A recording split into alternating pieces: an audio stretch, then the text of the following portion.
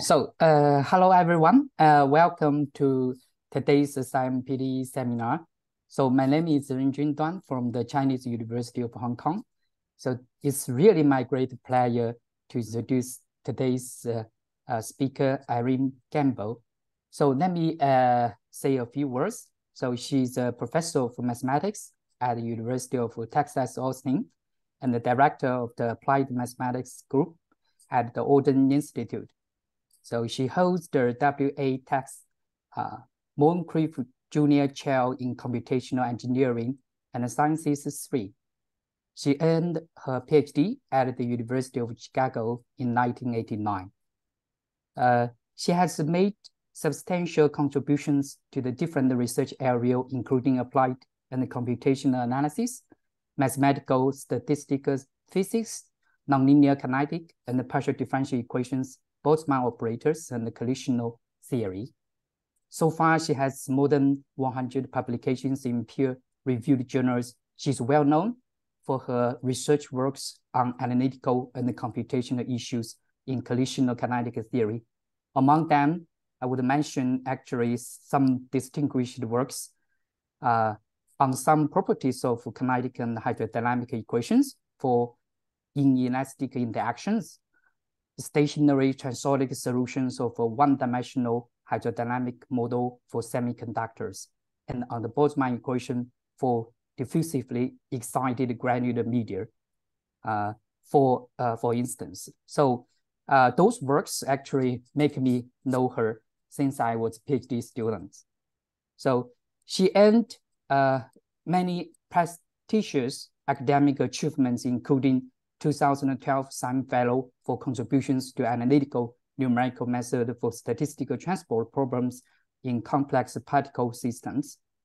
2013 Fellow of AMS, and she was one of the best scholars in mathematics by research.com. So today she's going to talk about weak turbulence modeled by quasilinear diffusion for electrostatic and magnetized plasma systems. So Irene, please.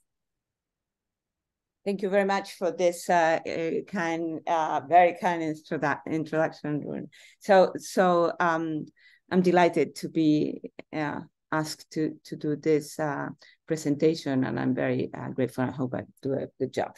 So this scenario that I started to work about 3 years ago. It was 3-4 years ago, perhaps a little bit on the onset of the pandemic, and it's mainly working in collaboration with one of my graduate students about to graduate. It's Kun Huang, originally from China, and has been at the Oden Institute. He's on his 5th year and graduating this by the end of this year. So we started with a project that was generated by the a proposal that I did with some group on physics in the Institute of Fusion Studies, and it was related to runaway avoidance and generation and mitigation in tokamaks for magnetized bands. That was, for those that know me, I work a lot on Boltzmann Poisson, but I've never done anything really on a tokamak, much less with a highly magnetized effect. So that was a little bit of upscale, but it landed us in a very unique spot where there is very little mathematics that has been done. And perhaps what I can say and what you are going to see is a rather modest contribution that it may really give place to much more developments from the mathematics point of view. And so today I will explain the model. I will show you how we did some simulations, because that was the motivation. The grant was about doing simulations, and we did that, and they were so spectacularly stable and good at getting things that I told Kun, we should have a theorem behind this. I mean, something has to be happening. You don't compute things that come up immediately the way you want them to be, or you expect them to be, or what was predicted in Russia in the 60s, what the behavior should be. So this is what the lecture is about. So I'm going to explain you the model as it is in the highly magnetized framework, although the analysis is going to be done in the one-dimensional framework, and is actually the same model that Bardos and Bess have been actually working on trying to show this derivation of weak turbulence kind of configuration for electrostatics, which are usually modeled in 1D. So the mathematics is not on the highly magnetized plasma, but eventually it may be extended. I believe it should be there somehow. Of course, as all of the things, they have a lot of caveats. And what is this weak turbulence model? I like to say it in something that is nowadays people like to talk about, at least at Oren Institute, and it's a model reduction of essentially of a problem that is placed on the Vlasov-Maxwell system, on which you assume you have an initial data, which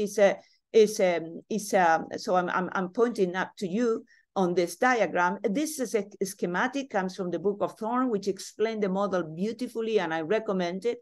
It actually came, it's not Rostakov, sorry, it's Rudakov and Ivanov and 67 actually propose it. And in the 1D case, even they proposed the type of similar kind of manipulation on which it led us into the model we can set something from the mathematics point of view. But it all starts with Landau and Valescu in the 60s, Venedov and Velikov and Sagir in Sagdiv in the 60s, and Kennel in 65. And Ivanov and Rostakov, they do it for tokamaks. In fact, Kennel do it for astrodynamics or astrophysics, and many what comes from Landau and Valescu and so on is really again model reductions and try to see what happens as you have a small perturbation of the tail on what happens in this motion by Vlasov-Maxwell. And what is really interesting, and you see it in the simulations, for me was many of the things very new. Even if you start with a completely zero magnetic and force field, the coupling of the Maxwell's equations that know about the particle distribution, and then it's a true mean field theory calculation, then it arises into a perturbed model, which under the assumption of ergodic theorems, because you have think of the tokamak, or think of some confinement that your magnetized plasma may have because of external configurations, then you would end up having a sort of the ergodic theorems that if you wait long in time and your plasma visit it, right, or the particles visit the boundary in a way that after a long time they are dense, this visit, then you can say that the model can be becomes average in a space, not necessarily in velocity space. And here is key, this understanding, that you start with a Vlasov equation, which is a probability distribution function model for a particle distribution in a position space, time t, and momenta. And what ergodic theory says and tells you, okay, be in a confined domain. It could be a specular reflection, diffusive reflection type of things, for example, and then wait long enough and then flow averages in space. But still you get the effects on the tail that are modeled by the Maxwell's equation. How that is possible if you average in space is that the Maxwell's equations, and this is the richness of this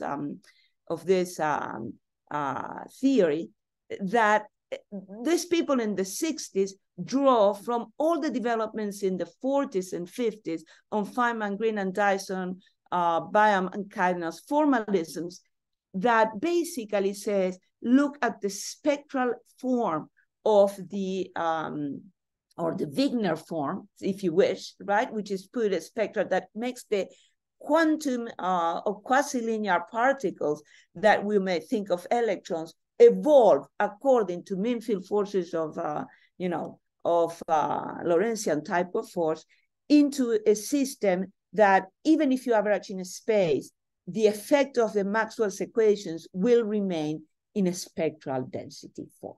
And I explained that in a minute. So this is, as I said, a reduced problem. And basically, what I'm going to show you is the simulation that we did for the strongly magnetized case after I do the problem. This appeared in Journal of Computational Physics in past June. And this is also with Kun Huang, Michael Abdelmalik, and Boris Briezman, who's a physicist at the Institute for Fusion Studies at UT Austin. And then with Kun Huang, we actually do the mathematics of what Bardos and Bess initiated, trying to get a rigorous derivation of this model that was proposed by Ivanov and Rudakov. I have to change that name. It is changed later. Okay, so the framework has to be very, or at least the way I bring it to your attention is a way to say that what is the coordinate frame if you want to work with mean field theory on you are doing a probability distribution function in momentum space and time. And I will show you later how you do the model reduction and why it's weak turbulence. And the plasmon, which is also we call it Z, which is the spectral energy density associated to the magnetic equations. And in fact, it's very interesting because this W here I'm missing, it's a function of the energy of K because it's actually the Fourier transform of the electric field square multiplied by K cross K that comes from the Maxwell form. So the framework is take the framework of the tokamak, the fact that you are going to be doing the toroidal and cylindrical coordinates related to guiding coordinate centers that the physicists like to use. And so we essentially are going to be splitting the momentum space in these 3D cylindrical coordinates, where R is a constant ratio for the frame that you may be actually doing in the tokamak. In general, you can actually take much more generic rates. That basically selects exactly the same way of how we refer to the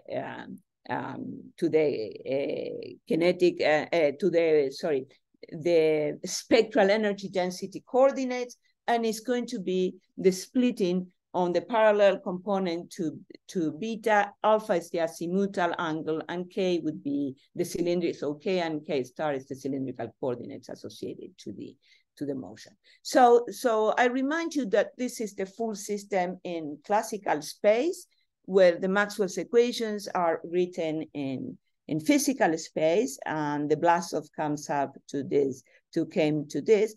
And the way the model is derived, and for that, I recommend you to go to the Thorne. There is a very thick book that it was edited in 2017, and it's actually, you can get it, but it's like 2,000 pages or more, but it's also edited in 7 or 5 shorter paperback versions. Also a big one is a paperback that is not very expensive. And I think for me, it has been a wide opening. It's a physics that mathematicians can read very well. So what happened is the following: you have this model, and then you start with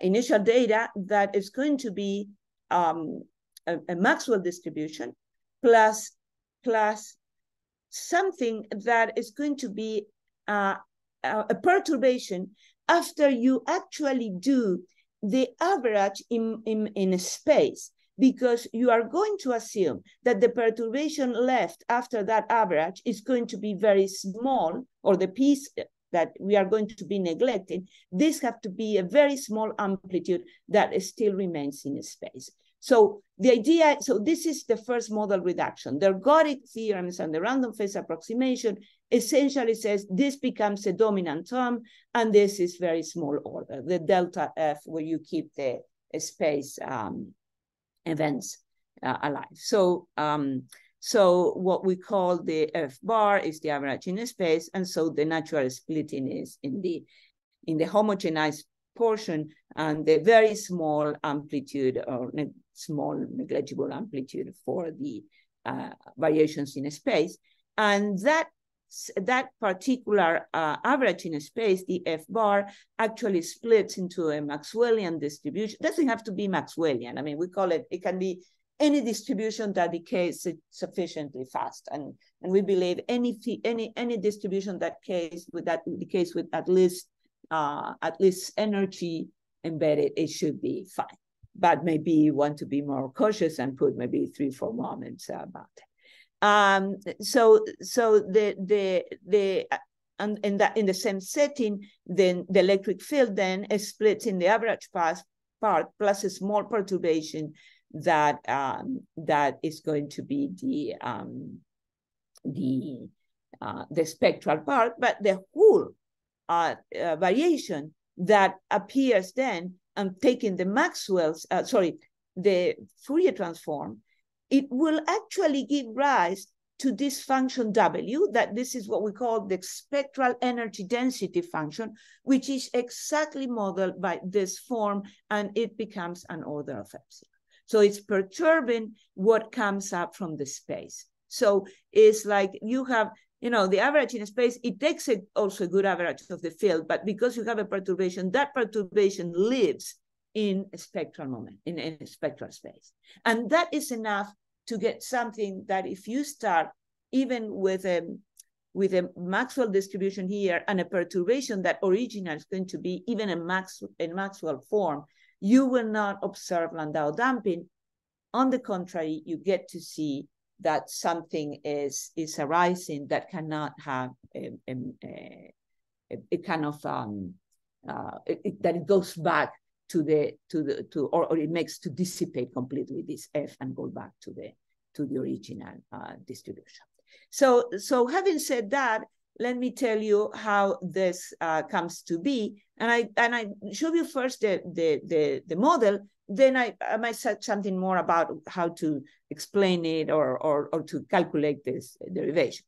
But in the quasilinear system that arises then is an equation for the probability distribution function where you see the delta F is gone. And what we are perturbing in this analysis or this simulation, better said, because we don't have the analysis for the whole field, for the whole highly magnetized problem, but we do have it for the electrostatic, and it would be in this framework. So we really focus on the perturbation, and what we have is that perturbation becomes a dissipative mechanism with the caveat that dissipation is due for so it's actually a divergence form. It's almost like a Landau structure on how you do the calculations or even the Leonard-Valescu approach.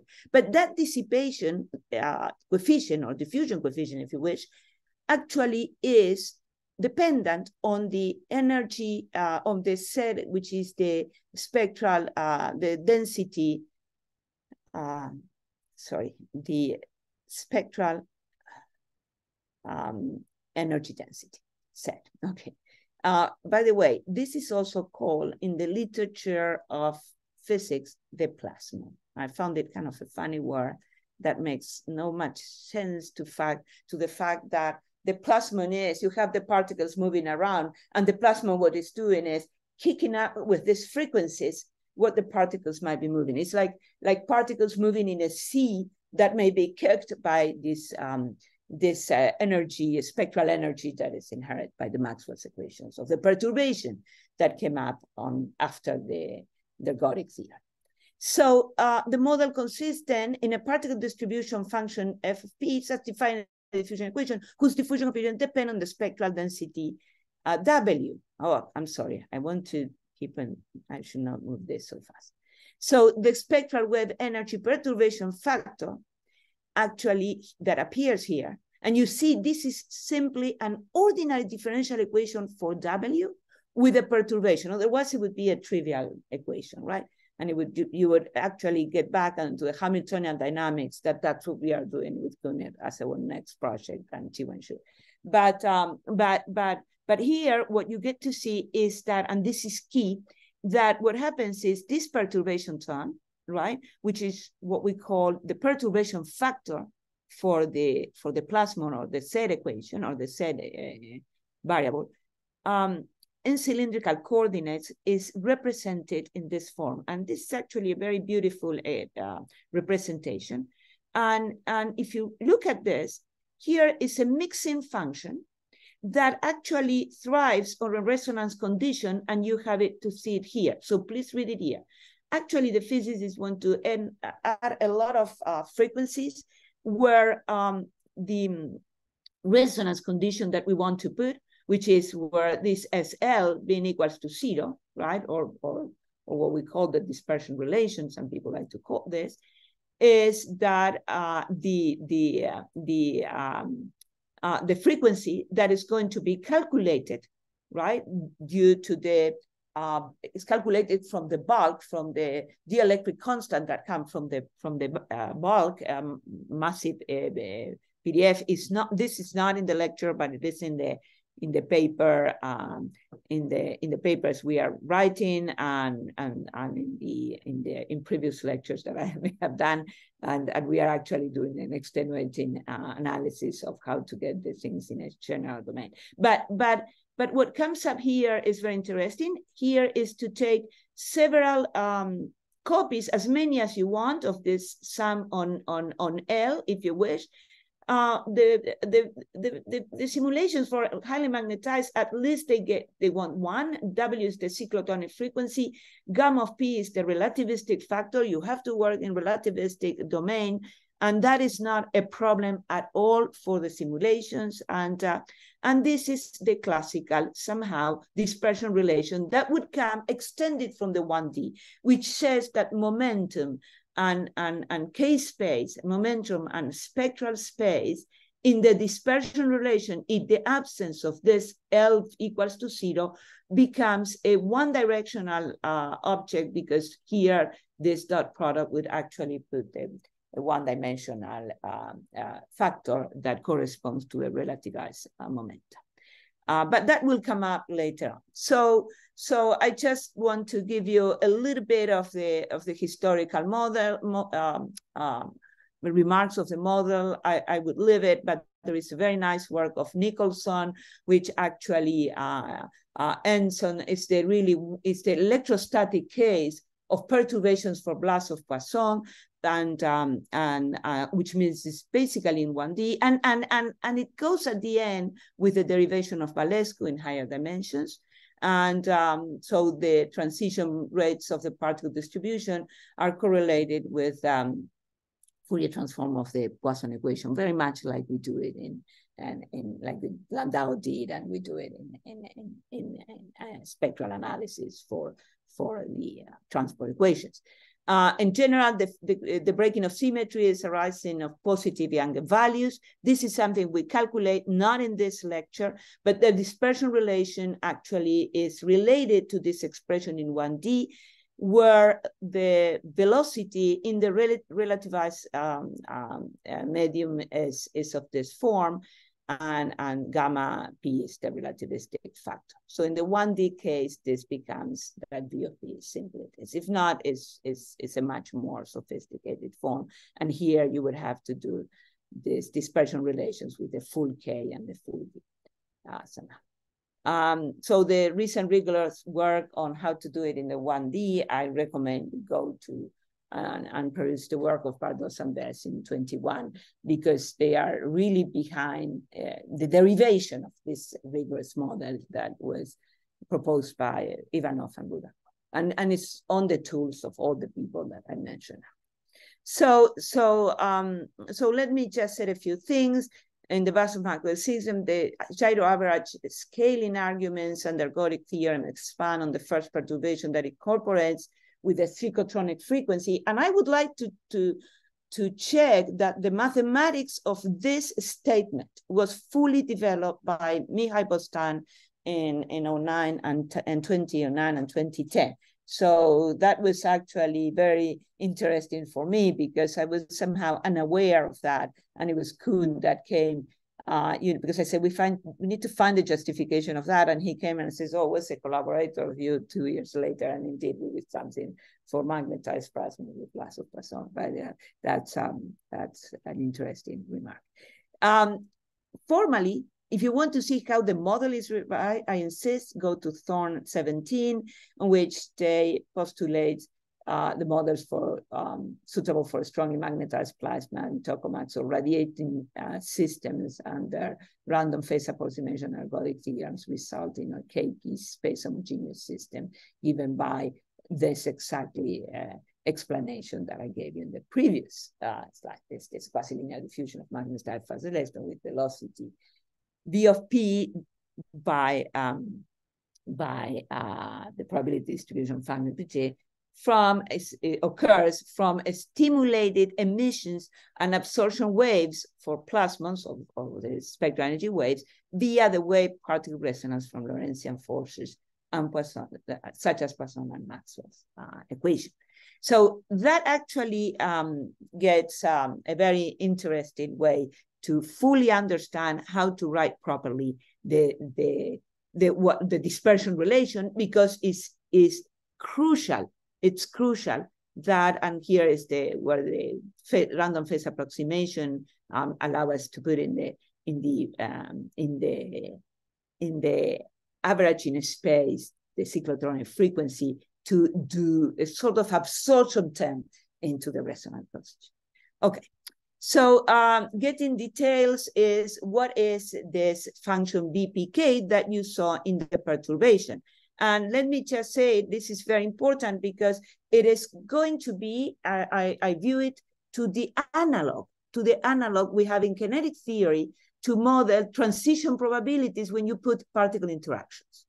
And after, at the beginning, it all looked very esoteric, but one day I realized, no, this is about the same thing, because the way it enters into the distribution function, into the momentum equation, for the distribution function in momenta, that is in the non-relativistic unmagnetized or electrostatic plasma, a very simple localization of the dispersion relation. But in the magnetized, it may have all of these extra terms that absorb and emit the relativization of the plasma, because this new one has the way to contribute. So the SL here, as you see, contributes with the relativization and the cyclotronic frequency at any order you want to go.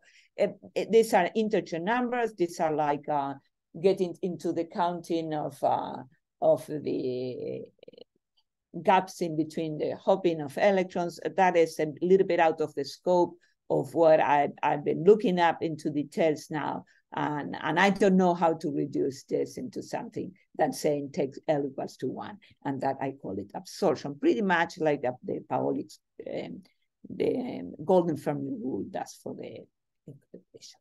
So here is just a plasma wave theory, the derivation, why we eliminated from the perturbation equation and the W equation these terms as you start to look into the divergence form. And it turns out that when you are in a very peak regime for M, so this is a rendering of the Book of Thorne, what you should expect is that here you have, here you would have something, a very cold, almost cold, very cold plasma, that it would be something very peaked. And then back in here, you have a tail. And under those configurations, this is assumed that it's going to be basically being of order 0, and then they are eliminated. And that we take it from the explanation of Thorne. So here is the electrons resonance with very small momenta do not resonate with waves. Okay, so what you get then is this system, which now I can integrate more in the mathematical frame. And I really like this part. So what we basically have is two cases, and I'm going to be coded by colors. I put blue, the non-relativistic, and highly magnetized, they come on red, and these are the forms of what I would like to say, the directional differential operator that we get, because it's very important in the conformation of the interaction integrals when you look at these equations. So the beta is nothing else than the gradient of pk written in terms of the cylindrical coordinates in the framework we are working. So for the relativistic and magnetized plasma, the electrostatic case, is very simple. It's the renormalization of K, the unitary vector K. But in higher dimensions, in 2 or 3 dimensions, we did the simulations in 3 with cylindrical coordinates. As I said, you need to go into this framework, and that actually remarkably changed the output of the simulation. So the equations then become, the momentum equation is actually going to be, and look what we said here, is if we take the classical definition of the adjoint operator, right? And with respect to this operator L, and you see that L is a vector, which is dot to the gradient of a given function P. Then what we have here is that this equation can be written as the integral of the adjoint operator of this L operator acting on this form. So it's actually really quite interesting, because this is going to be then acting on, so the way you would define it is exactly in this way when we put it in a weak form. Similarly, you can do on this equation, which in fact you don't take the adjoint. So all of a sudden you realize that what is going on here? All right, what is going on here is the following. Remember that for P, the equation for P, what happens here, F depends on P. I should have actually put the dependence on P here. It's P and T, right? The W equation depends on K. And B depends on P and K, but it has a dispersion relation through the Dirac delta function, which is actually, calculated here, right? Is when you take these terms here. Sorry, let me just go back into this form that I have them here. Exactly in this expression, okay? So this is what the BPK is. So this is a bunch, it's a collection of dispersion relations. And in the case L is 1, and you're in 1 dimension, this actually collapses in K times P, in K unitary vector K times P. So in that sense, right, what really matters is to understand how to calculate this gamma beta, acting on any operator when you put it here in the weak formulation, because that's what we are going to be doing for the simulations as well. It's by a DG method. And we can actually prove with these formulas the conservation of mass, the momentum for the parallel component, and the energy, as much as the entropy of the total system. So you can actually prove that it can be done. So this operator, if you wish, so what I want to say is that this BPK, when you perform the integral in K, exercise the dispersion relation, and so this term becomes more local as a PDE into the P space.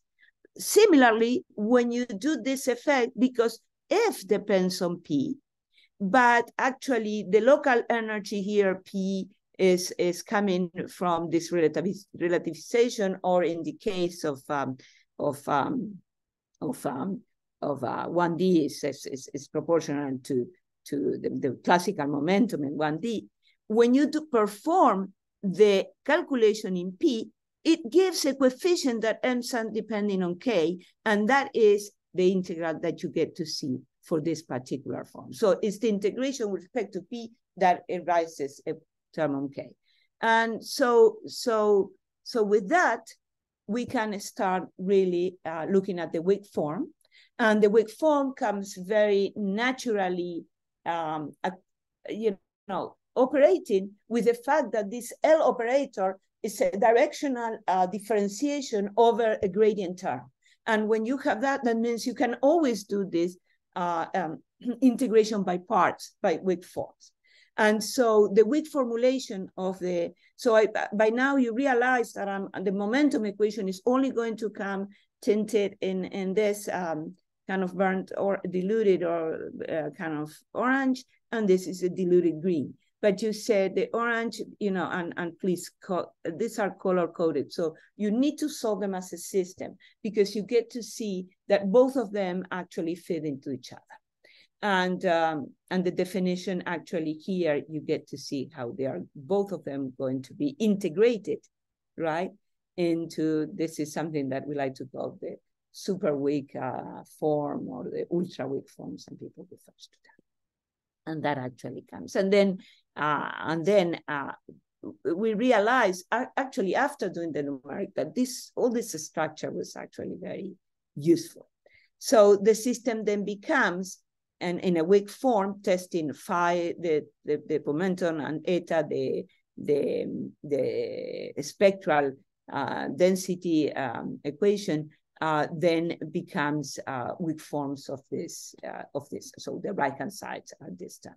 You may call this, I don't know to call a Boltzmann equation, but it reminds the Landau structure that arises when you do this kind of grazing limits, when you take some answer, some things into, you know, you may view it as a small perturbation of this space deviations.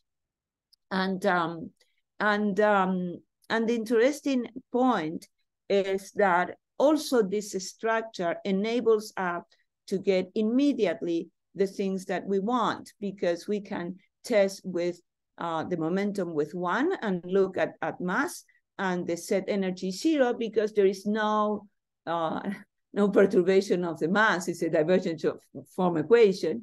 And so that would be the correct testing. And that would give you that this would be 0 because it's a divergence form equation.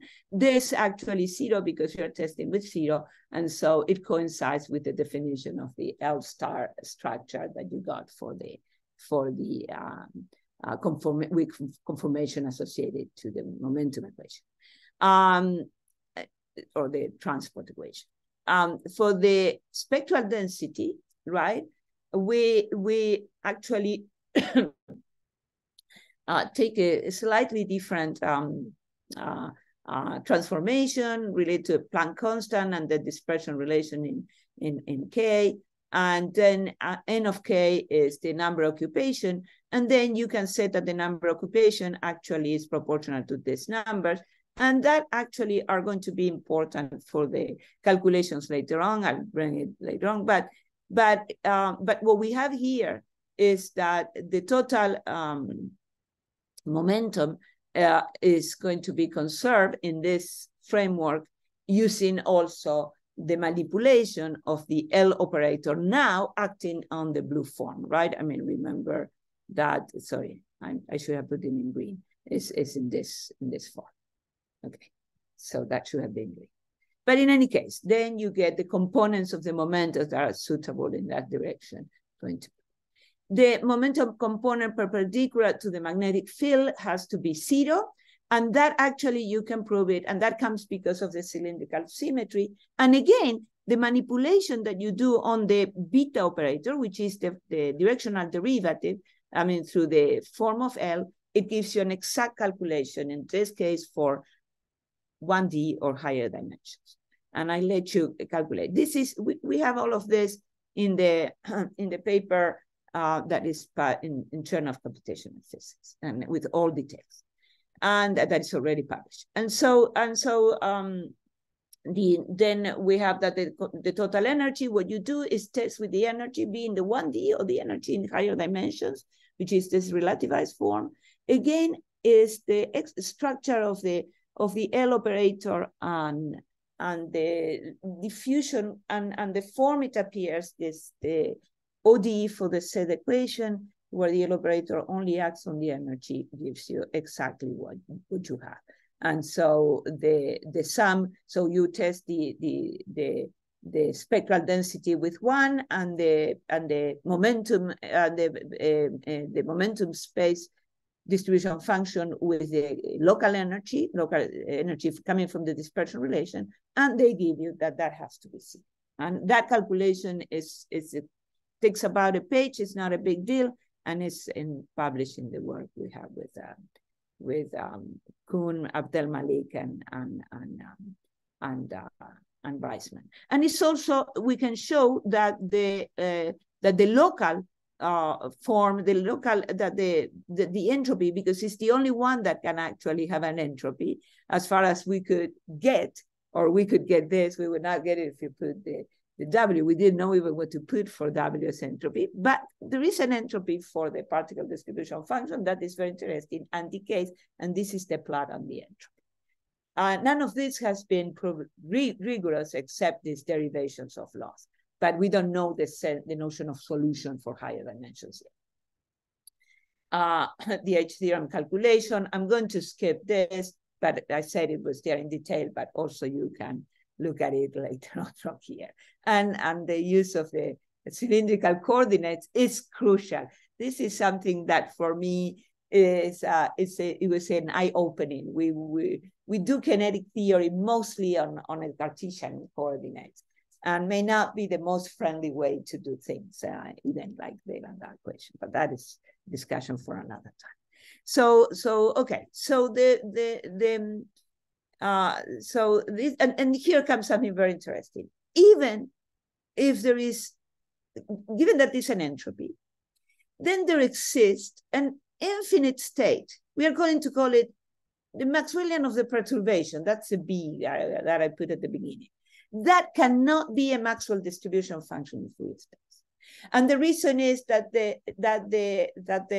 applying the entropy to that would give you 0. And that is not what we expect, because in fact, you can show from even in the 1D, even looking at the slides and so on, that there exists a distribution function. I mean, at least a numerical doing, not in the 1D case, you can show it's part of the proof, that there exists a probability distribution function at infinite on which and a spectral energy density that they satisfied this relation on the sort of collision operator or the right-hand side or the quasi-linear diffusion part of the momenta, for which this is 0. So it's very interesting. It decays to equilibrium, but it's the set that actually push it out of being a Gaussian. So this is a beautiful example of where you have entropy, which can give you a lot of estimates to many things. But the interesting point is that I don't think you can use the relative entropy in the classical way unless you use it with this form, which we don't know what it is, but we compute it. So I wish I could say more about this, but I don't. Well, we actually look, and here I'm just a splinter, spicing or sprinkling some ideas that came from the numerical method. We got that the stability in L2, and that actually comes very handy to get things that we eventually end up doing error estimates. But for that, I need to understand the analysis of the space. And that is what I want to get as soon as possible. So the proof, I'm going to skip it, but you can read it. So in the one-dimensional model, again, is not Rostakov, it's even, I don't know, it's Rudakov, and I forgot to do this. So the 1D model becomes much simpler. And this is what I want to show you where the mathematics is. I'm not sure how much time I'm having, but I guess I'll try to do a little bit of this and explanation. As for the numerics, we use a DG scheme. In this particular case, we did it conformal.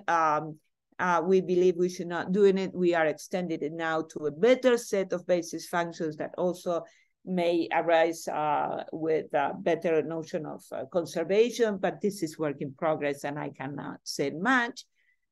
But the boundary conditions and the computational domains really matter. And this is crucial because the first paper we did, even in 1D, we did in a fixed domain on which we secure that the initial data is in a well-cut-off domain where it's 0 on the both sides, and it needs to always be supported away from the origin. Why is that? This F that we are modeling is the perturbation of the massive distribution that may be very cold, but is a bump on tail. So you would not put the bump on tail on the origin, for which P is very small. So the bump on tail is far away from the origin. So from that point of view, we actually, and I will explain exactly what we mean by that when I do the analysis in 1D. But what happens here is that we need to have some assumptions on which this actually is going to happen. So our distribution function and the directional derivatives have to be 0 at the endpoints. And this is what we get in the simulation. It's exactly like when you simulate Boltzmann equations that are in a confine and you know that they are going to converge to equilibrium. You know they are not going to meander into the space. Remember that there are steady states here, right? But we do not know where they are. So you take a very safe, large cutoff domain Gamba, the omega sub p, and they should work. And then we look at the weak formulation and solve a stagger scheme. So this is the weak form and and we applied what is called for the Dirichlet boundary conditions, the Nitschke method, and ends up being a simulation on which is like a domain decomposition type of thing, on which you actually compute. It's like a way also to compute the system. So you are staggering from the initial data, you calculate what is F1 from here. So you calculate the diffusion, and then you calculate the momentum, the quasilinear diffusion. From here, you calculate the perturbation, right? You start from F0, calculate the perturbation, and then you solve the ODE, and that gives you the 1, and then you iterate. And it actually, even in one of the first 2-3 trials, it worked. The simulation of this, I give lots of credit to my student Kun, that he actually studied, and I asked him, get into the literature, how do you do these calculations? And he came up with this Marcher Simplet algorithms, David Seg and Hummel. Now maybe we can do something even better, but that's too much to say too soon. But that enabled us to do a very interesting calculation on which you can put the dispersion relation on any function, all right? And the function needs to be integrable. That's basically what you get. And the fully discrete system gives you, you get to be that is stable. The spectral density comes up to be positive because it is an exponential form. This actually, for as long as this doesn't go to infinite, and that is something of interest to talk about it. And when I do, and here are the simulations of the 1D case. This is actually somehow rendering this is much more exact. We start with the blue line here. Here the momenta is localized at 10 units and plasma frequencies. And then you see that from this side, it's like the Penrose condition happened. So whatever happened on this side is like Landau damping, and it's pushing it back and keep it stable. But this side, you get an instability because this is growing, and it has a space to move on because the massive distribution, let me show it in the next one, is about here. So there is a lot of space for the instability to move on. And so when it moves on, and the reason this is happening on high energy momenta, because the perturbation is very far away on the tail, all right? Or far away on the tail. And I tell you how far has to be that. And so essentially what you get to see, and this is telling, you start with the Maxwellian distribution. This Maxwellian distribution, which is a perturbation, starts to spread, right? The first spread we plot is in orange and comes here. Looks like, I would say here, there is a contact discontinuity. And then here may be another contact discontinuity, here maybe, and then you get to the point on which the dispersion relation doesn't let you to move any longer, because the dispersion relation, the omega that comes in the dispersion relation, but better said, the frequency, the dielectric frequency coming from this massive distribution basically decays so fast that kills it. And it looks like this is a jump discontinuity. If I plot it independently, right here, we would have to go much more and get into something that it gets much closer. Here is 0.4. So this simulation didn't get into this time. So this simulation stops at about here, at about 0.6. It's about this one. Okay. So W remains positive for all times. P we don't know. We can actually calculate the effect that indeed the system, the total energy is conserved, the total momentum is conserved, you get the decay of energy. And then here we did a simulation, sorry about this, this parenthesis here should be up, but this is this is what we use in the highly magnetized, in the 2D, 3D with the spectral energy. And then we actually show the electron, and so the solid, here are the ones that are, so the dash lines are explicit, and the one that, these are the ones that you should calculate using the simulation. The solid are the ones that come from using this kind of physics, what they call this,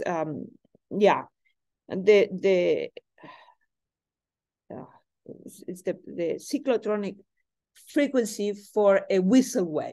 Okay, so what is interesting that you pick up actually some differences, maybe not so significant even in the momentum, but in the energy you get to see it more. So this is the exact and the approximation. So the exact is the X, and the approximation is the something. Okay, so this is the plot of the L operator. When you see, and then you get to see in 2D, I mean, this is projected in 2D. Here I'm actually doing the component of the corresponding to the P parallel, renormalized by the momentum and the relativistic form. And that basically shows, and this is the calculation of what is the PDFF. And if you see what is happening, this simulation that you see in 1D, that was a Gaussian that comes into this direction, now it comes into that direction, which is exactly mimetizing something at about 20. It would be moving along this line here. Okay, I don't want to, it's moving along this line. And the spread, right, you can see that there is more spread into this direction, but I interpret this spread like the radial spread in 1D. So what is radial in 1D is the parallel direction in the magnetized problem. Okay, that's basically what we always do with it. And we started with a perturbation, as it said here, of the PDF. And here what you get to see is the spectral density wave. And this is at different times. This is at shorter time. So here we put 0. At shorter times, it starts to be a little bit perturbed all over, but very negligible. The 0 is at green. And then you get to see these peaks that appear here in the which corresponds to high energy events because of this magnetization, and this is growing as much as this is spread. So this is the calculation of the system. By the way, there is some work of Brennan and collaborators in the group of Princeton Plasma Labs, and also from Oak Ridge and from Los Alamos, that they acknowledge that this actually is what has been seen. Some people have been plotting only one first step, but it's not but this is a complete simulation. So let me then, the existence of solutions, can I take 10 minutes or is this out of question? I'm not sure what time is it now. So yes, but there will be less time for questions, because we can only stay about another 10, at most 15 minutes past the hour. No, okay, it's 26, so probably in 8 minutes I should be able to do it. So I want to show you how this comes to be in the 1D case. All right, so at this point, I'm writing in the 1D equation. The energy, remember, is this object. So this would be, so what is B acting on the gradient of F is actually this operator. You see, it's this operator here. This is the beta operator in K and P, okay? Acting on F. So that would give me the L star of the, sorry, I have to also put the W. So if I take the B operator, it would be this term. Similarly, the same thing happened here. So you would have to we go back and we can trace it, but here it's easier to work it out as it is. So in the one-dimensional form, you can actually write these equations, and without loss of generalization in this part, but then later on I put a lambda here, and you will see 1 minus lambda here in a function of 1 minus lambda, that because that is the omega I had before. When I write it here, this is an abuse of notation. That one may be a factor that depends on how much you have deviated originally your back. And so the system seems to be very simple, and it's indeed very simple to simulate. So from the in the electrostatic setting, then you can actually write it in this form where, and here is where it comes, the dispersion relation, I'm not going to take it to be 1. I'm going to be taking more into the physics framework. This is what we decided with Kun after we finished this first problem in bounded domains. You must use the Baum-Gross dispersion relation that comes from warm plasmas, because the effect that you have this perturbation on a tail is that it's warm, that is heating the system. This is what you get to see the high energy being produced by the spectral energy density effect of the Lorentzian force. So the perturbation is doing that of the tail. And so what happened is that you do have that the dispersion relation is going to be proportional to the divide length, which actually depends on the variance of the probability distribution function, which we assume that is going to be a constant temperature. You may make it depend on F. That would be more like complex for the equation. So let me assume that this is the average of the variance within the event of your simulation. So in that case, we are going to just nickname lambda to be the divide length, and this is the plasma constant that it appears renormalized by the speed of sound that appears in all physics books, and that is the dispersion relation that comes up. Is 1 minus lambda squared proportional to k squared. So omega, this is the omega that we thought it was a function of k, and it's quadratic in k, or the square root in fact, it could be actually linear in k if you have this lack of lambda, if you don't put the 1 and take lambda equals to 1. That is what people was doing. This is what we actually get for free, because the analysis doesn't care about what happens here, even it depends on k. And so essentially what we have is we can plot the resonant condition, and the resonant condition can be written in P explicitly as much as in K. And that is great, because when you do the integrations of the equations in weak forms, you can invoke the formula for P or for K, depending if you integrate with respect to P or with respect to K or with respect to P, or the other way around. So we also introduced the following auxiliary function. We are going to use a P, and this has a long story I don't have to tell, but it's originally related to some writings of Ivanov and Rudakov.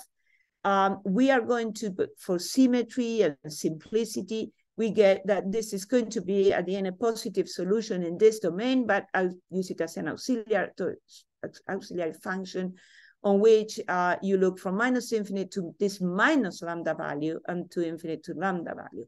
So that is great because when you get the values of P, right, so you would not, that basically tells you would not model these equations in within minus lambda lambda, because these are the void spaces on which you would cool too much the bump potential. Right? I mean, let me just put it that way. So then we get the system written into these two equations becomes this form and this form. U of PT can be actually written as a function of the spectral density function in P, depending on T. And that would come through the form of the dispersion relation. And this is what we have for the resonance condition, basically. That's what we see, the resonance. So that is very interesting because you can see that this term here, this full term here, is exactly what appears in the parentheses when you write it that way, right? And that means that we are going to have a relation between the time derivative of f with respect to the p derivative of u sub t, because I'm differentiating u differentiate with respect to p, sorry, f differentiate with respect to p, whatever is in this right-hand side, okay? And so it gives us an almost, it's a first order equation, but it's an algebraic equation, which it says, if we can find a problem for u and I can solve this equation, I can solve the system because I can solve f. So in a nutshell, I'm running out of time. I'm going to write a statement for you. I won't be able to go through the proof, but the proof that I showed here is what we posted on Archive in the first version. What happened in the interior, we are finishing as we speak, and will be posted in a couple of weeks, the full proof here. Okay, so what we have here is the P equation. If you look, it's a non-divergence equation, which has a very, a non-local term, which is degenerate because it has a P, right? It's a gamma of P. Here, I use gamma, unfortunately, it's now gamma, it's not the relativistic factor, it's this. I should change that letter. And then here is in a very it's not a divergent form.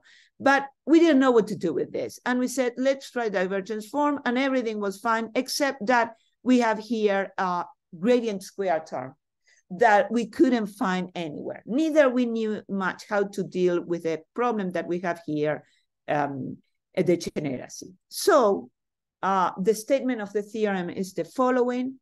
If I take an initial data, which has these conditions, and this is going to be just the positive part of the domain is my cutoff domain, which is the one I use for the simulation, the heat cap associated to that domain.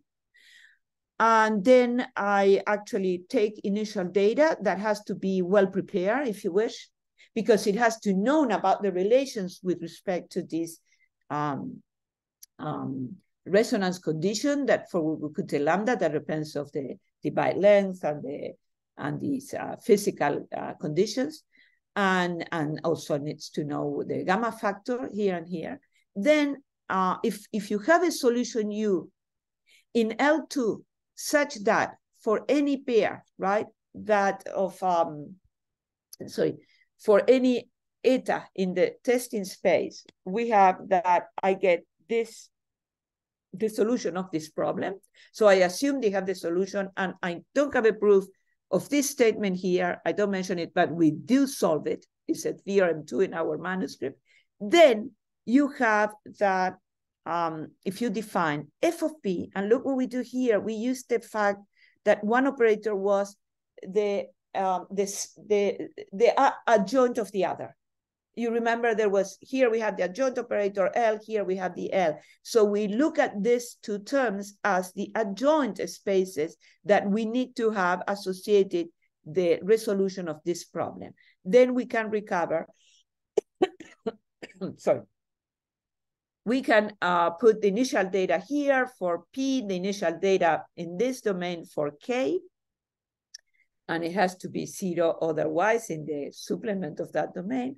then we do have, and I repeated this so you can read this thing entire. Then if there exists a positive constant for which the in a sense the bound. Irene, may I stop you? Yes, I think we already ran out of time. Okay, all right. So just let me say that under these conditions, you can actually get a weak formulation, a weak form for which this solution exists, and it tells us that W is in W1, 2, and F is going to be, and the best thing we get is in L2. And I just want to say, I wish I could have L infinite here, because this is what I observed. I want to remove that singularity of L2. We still don't know how to do that. We are attempting the Georgi, but we are attempting other kind of things. The Georgi technique may work. And on this, I stop. And you have here some conclusions and some tools of the proof for the previous case. So thank you very much for your attention. Thank you. Thank you for very interesting and also very actually passionate this lecture. Okay, so now maybe we still have expand maybe a little bit minutes for questions, and if you have any question, you can unmute yourself in the audience, and also you can write your question in the chat. We can start. So maybe just a start, maybe just maybe small question is, so from my understanding, actually this Vlasov-Poisson system has a Landau damping. I mean, for now you put actually this magnetized, you start from the Vlasov-Maxwell. So it looks like actually you lose the Landau damping. Is it the case or? That's right. And that's exactly the point. Landau damping actually requires, it has a lot of ansatz to happen. You don't do it for an arbitrary data. It has to be a very small bump on tail, and it has to be sort of closer to the tail. Did you see what happens here? Is here you have a cold plasma, but there is a small perturbation back on the tail. In the Landau damping case, if they are going to do that, it has to be extenuatingly small, and they choose it to be sufficiently small to have Landau damping. This is post-Landau damping. This is very well explained by Bardos and Des. That's what happens is in this picture that I show you here.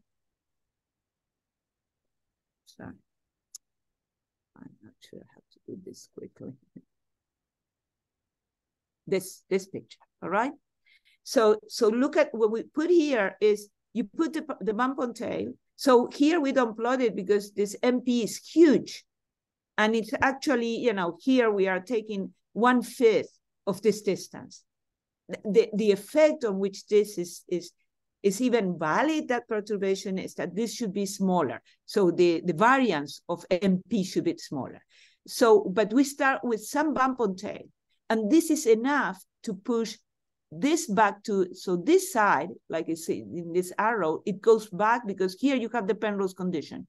Here, the derivative of F is decaying. But here is growing. But there is basically no particles here of this level. Some perturbation happen at high energies that you kick with high energy and in high momentum. And so this is the initial data.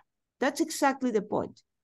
And it has to do with the fact that I said the initial data has to also have this condition. Otherwise, that's what I say, it has to be a well-prepared problem. Otherwise, you don't see it. Well, I'm not finding it now. Where was it? This is really interesting, at least mathematically. We need to work on this to figure out, I mean, how actually, at least at the level of Vlasov-Maxwell. But this is only, the analysis for Vlasov-Poisson. That's what I want to say. The numerics is for Vlasov-Maxwell. And I think we are getting cues from Vlasov-Poisson that may tell us how to prove. But the leap of 1D to 2D is enormous because the directional so the operator L, this direction operator L acting on gradients, where the gradient is really cylindrical coordinates, but the resonance condition only goes in one direction of the parallel, the direction of the magnetic field, that we still do not have. I think, I saw earlier today that Stephen Pankavich is if you're still around, he may know how to handle this high order magnetized dimensions. I would love to talk to you, Stephen, if you're there. I don't know if I have a good answer. Thank you, Irene, for mentioning me. I don't know if I have an answer to the question, but that's maybe something we could talk about later. Right. Okay, I think due to the time, maybe we should close today's actually this question part, and we like to thank the speaker, Professor Irene Gamba, once again. Thank you very much.